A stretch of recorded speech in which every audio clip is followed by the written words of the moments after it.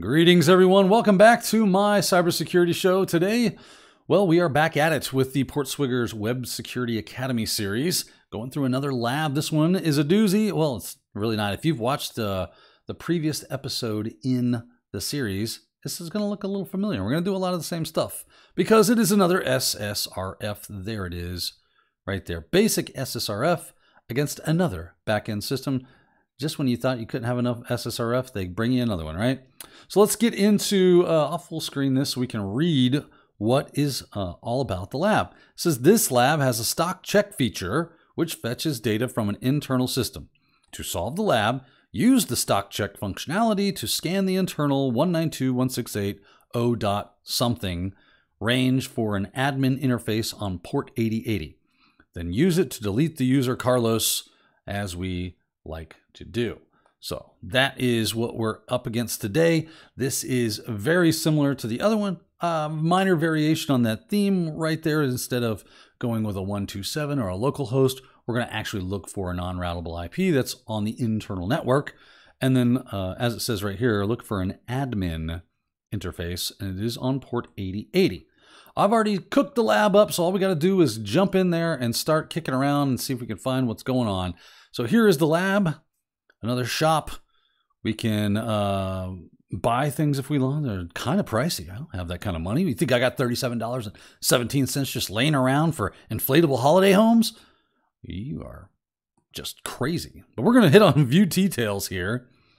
And we got the inflatable holiday home. I'm good. Actually, it does kind of sound fun, right? I envy my kids most of the time because they get to be kids. And I'm way too big and broken to break myself more inside of a bounce house. But here we have this stock check feature. See if I can zoom. You got this button. You click and it checks the stock and it tells you in London there are 192 units. All right. So here's the kicker. Behind the scenes, I have been burp suiting this. Wow, sometimes the brain does not get into the right gear. You're just grinding, right? Just can't find them, grind them. That's what my dad used to say. So Burp Suite has been monitoring all of this, and I can see there's that post request right around that region. Product stock. If we look down over here at the actual request, and I can get my mouse to hover over, we can look, and in the body of the response is the API call. I'm going to full screen this because I learned a lesson from the last one, is that you guys can't see a lot of stuff that's over here, but I will highlight what we're doing there, and you can start to see it's a URL encoded string where you've got HTTP 192.168.0.1 on port 8080. What we're going to do is we're going to kind of work our way through the magic of 2 to 254 on this IP range and see if we can't find an admin portal there. So let me get back here. So how do we do this? Well, the first thing we do is we go over here to this lovely request and you just right click on it and click send to intruder. All right, we're going to intruder. There's the old intruder. And now in here, in all this payload positions area, we got to look. We got to find that 192.168 down here in the response body. And you can see if I hover over it, it kind of highlights that for you. Excellent. So it says 192.168.0.1:8080. So we just want to change. We want to fuzz through that fourth octet on that IP address to see if we can get a hit on this.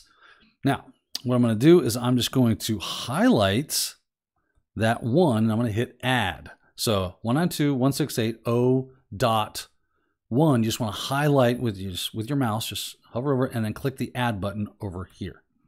All right, now that I've got that payload marked, we can go over into the payloads area and we can, well, that will take a while. So let's do this. Let's create, wow, I should have thought of this beforehand. But I didn't. I have solved the lab, I just haven't done it in a while, so I don't have a payload of 1 to 255. You know what? Let's go ask Google to count numbers from 1 through 255. I could do a for loop, I guess. That ought to be fun. Let's try that, huh? Let's see here. We'll call it we'll call it var1. Yeah, var1. I don't know if that's big enough for you. var1 equals, we'll say, what, 1? I don't think you have to do that. Just say for I in, and it's like a range of 2 to ... 254, bam, and then for that, do, I think that's how I do it. I can't remember where the semicolon goes. We'll find out real quick if this works. Do echo $I done. And then what we want to do is put that into a file of numbers.txt. Let's see if that works. And cat numbers. Oh, it only did 254. Weird. Why did it do that? For I in range 2 to 254. I thought that's how that worked. It's been a while since I've done this. Oh, you know why? Because I'm overwriting. Duh. Don't forget, when you do a redirect, or yeah, when you're redirecting output, you got to make sure that if you use just one greater than sign, it's going to overwrite the file. If you use two greater than signs, then it appends to the file. Bada bing, cat numbers, bam. Yes. Ooh, that was fun. All right, go back here, and then we will load our PortSwigger labs. No, it's, let me move that to PortSwigger labs. So this is a little easier for us to move. Let's see here. Move numbers into PortSwigger ./PortSwigger. Where's that at? Well, I guess I gotta look for it. It's not. Where am I at? Okay, find. Dash name. You guys are getting a real little fun treat here today. PortSwigger, because I don't know where this is. What was it called? Gotta go back. PortSwigger Labs. All capitalized. Cool. Go Daniel. PortSwigger Labs. To dev null. Find that, please. There it is. It's in my home. Oh, I'm in the downloads folder. You got to pay attention to these things, Daniel. They'll get you every time. And there is that. So if I just back up cd ... and now I can copy. No, I'm going to move /downloads numbers.txt to /PortSwigger labs. Bam. Haha. I have won the battle. I'll cancel this and then hit load again because now it should be there. There it is. Numbers.txt. Whew. Man, you got way more than you bargained for in this episode, didn't you? Well, all right then. Okay, so that looks good. We should be able to be good to go. And, oh, there is one more thing. Daniel, you're almost losing your mind. We don't want to go for the store ID. We're looking for an admin, right? So I'm going to back everything off to the %2f after the 8080. Because %2f is a // and we're going to call it admin because that's what they said it was, if I'm not mistaken. Back here, don't need you, new tab, right? Yeah, range for an admin interface. So I'm going to try admin to see if that works. Okay, I like what I see. It makes me happy. Let us, shall we, start attack? Now, we get that warning about being throttled. Hey, what are you going to do? All right, off we go. So I got a 400, I got 500. I'm already seeing some action right around this section right here. So I could wait for this to be done, but I'm feeling good because the 200 status code, as you remember, is a good code and lets me know that it did find this and this looks good. So I'm going to stop the attack and just hit hold X there. Nope, I can discard that. And it looked like it was at .4.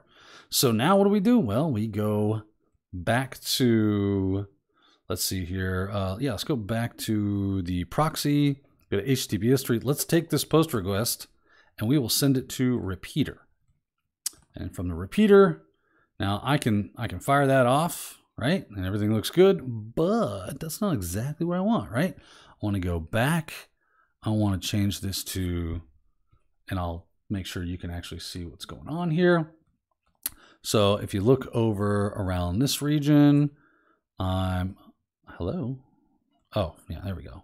I'm highlighting from the end of this string all the way back to that %2f, taking that out of there. I'm hitting admin. Remember, we're in repeater, so we can do whatever we want to this, mangle this up and have fun.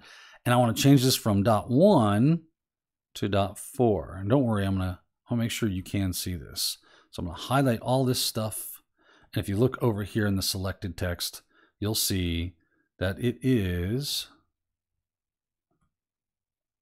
right there, 192.168.0.4. And then we've got the port of 8080. And then after %2f, you've got admin. Everything works. Then we should get the admin page in our response right here. And we'll see what we can see. So hit send it. All right, it's sent. We got a 200. That's always a good sign, right? Let's scroll through this lovely little thing and see if we can't find any interesting pieces of information. Oh, look, it says my lab's not solved. Well, that's sad. Don't worry. We're about to change that fact. And look, we are now in the admin panel. You can see that right there. Got that selected text right over here highlighted. I've got my accounts, which is the admin. And then I've got this, Wiener. And I've got a delete function right there. And you can see that over here in selected text, admin /delete, question mark, username equals Wiener, and then delete. So it's tagged as delete, but we don't want to delete that one. We want to delete Carlos, which is right here. So all we got to do is copy that selected text. We will copy that. Actually, we don't even need the whole thing. We just got to grab the, after admin, we just grab /delete. There we go. Copy that. Just right click and copy. Come back over to our request section and paste it at the end of admin. Where's my paste? Paste, paste, paste. There it is. Pasty, pasty. And hit send. We got a 302. Let's go back to here. And let's see if once we go back to,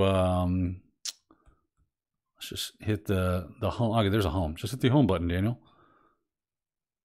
And oh, look at that. Congratulations. We solved the lab. Man, that were fun. Don't you love solving labs? Isn't it a good time? Plus, you got to watch me try to remember how to do a bunch of bash stuff that I don't get to do on a regular basis anymore. But still a lot of fun. And hopefully you picked up a couple of tips and tricks in there as well for getting through these labs and why certain skills can be useful in these situations. Until next time, everyone, thanks for watching. If you like this video, don't forget to give it a like and subscribe, notification bell, all the fun stuff. Leave a comment too, man. Don't be quiet. Don't be silent. Say something to me. Let me know whether you like it, whether you don't like it, what you'd like to see in the future, anything. Just say, hey, how's it going? How's the kids? How's the fam? All right, everyone, until next time, keep hacking.